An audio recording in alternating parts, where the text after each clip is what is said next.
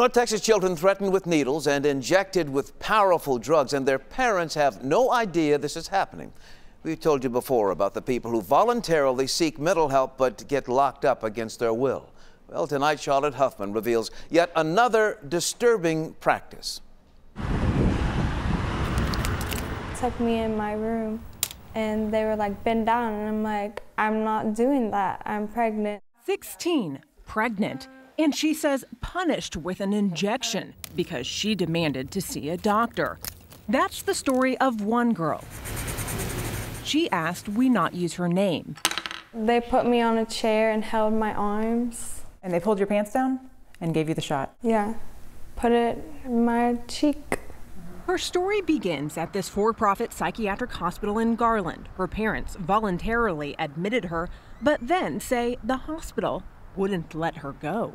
I was supposed to be there only a night, and they kept me there for 8 days. Your parents were trying to get you out? Yeah, every day. Cut off from the outside world, held in a room upstairs.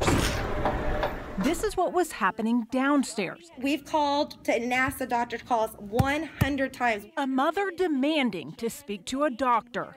A relative recorded the whole thing. We have made 100 phone calls and left 100 messages for the doctor to call us. Eventually, she turns to prayer. Please, Lord God, please open the door and allow our daughter to get out of here. And hires an attorney to help get her 16-year-old out. We've talked to more than a dozen children who sought help. Remember, they all walked in voluntarily, but say they were caught up in a troubled system.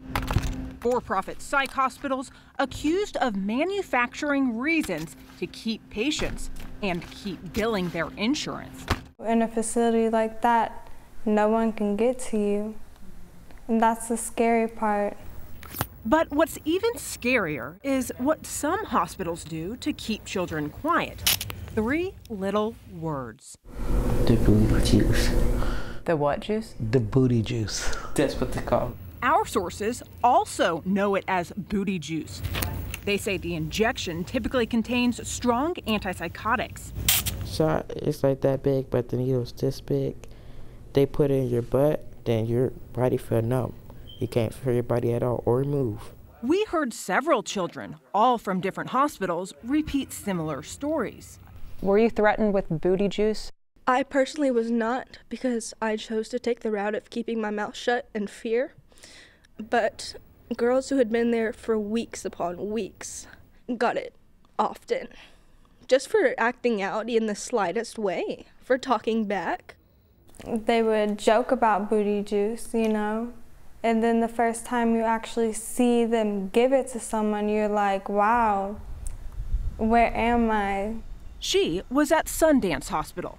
The hospital's own protocol says you can refuse any medication offered to you. Despite this, the 16-year-old says she was given booty juice while pregnant. If that injection did indeed contain antipsychotics, the FDA says that could harm an unborn child. First of all, it's criminal. It's battery. That's attorney Ramesh Shamaya. He's very familiar with the term booty juice because he's sued psych hospitals for illegally subduing children. This is a very strong drug. Which is why, he says, the law is clear. Hospitals must have consent from a minor's parents or a judge, and even then, they can only use it in a medical emergency. Cases where people are literally trying to kill themselves or kill somebody else. Sundance Hospital declined to talk to us for this story, but in an email, the hospital administrator says Sundance Hospital does not condone threatening patients or the use of medication as a form of discipline. It is only used when there is an imminent risk of harm to self or others, and when all other less restrictive measures have failed. So was the 16-year-old's case a medical emergency? You be the judge. They wouldn't let me talk to my parents. I started yelling at them. And what kinds of things were you saying? Let me talk to the doctor. Let me talk to who's making me stay here, because I don't understand and I deserve a right to know. And they gave me booty juice. And the next thing I remember is just waking up the next day because I was passed out. Listen to what she says happened next. My friend and I discovered a phone in the room, and she went and called the police.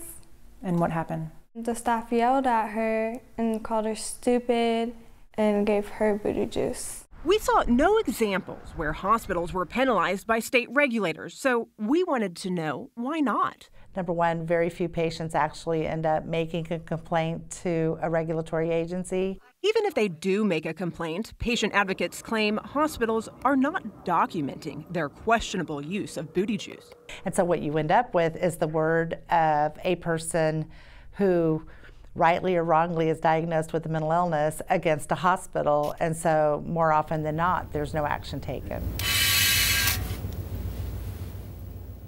The teen's family says they've been trying for nearly a year to get her medical records from the hospital in order to file a complaint. So what are your rights as a voluntary patient? We've got all of that information for you right now on our website, WFAA.com. Charlotte Huffman, Channel 8 News.